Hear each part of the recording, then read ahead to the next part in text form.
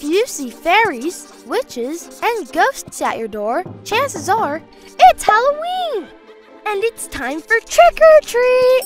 But why do we do it at all?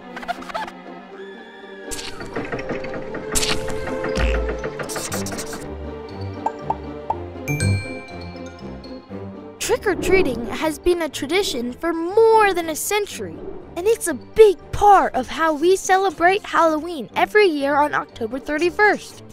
Why? Because people believe that spiritual beings roam the earth this time of year and need to be put at peace. I knew it! Candy's the answer to all of our problems! Mom, are you listening? Trick-or-treating was also part of a Celtic festival to mark the beginning of winter. Makes sense to get some candy before it gets too cold outside. Why do we shout trick-or-treat? It's to warn the person opening the door that if we don't get a treat, we'll scare them with a trick. If I dress like a witch, could I put a spell on them? Maybe. Many people believe that the old practices of souling and guising were combined to create the trick-or-treat tradition. How? Well, souling started in the Middle Ages in Britain, where people went door to door, asked for food, and said prayers for the dead in return. Sweet, isn't it? And what about guising? That's where our costumes come from.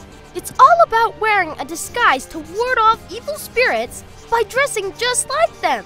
I wonder if actual ghosts get scared of kids wearing white sheets. Boom!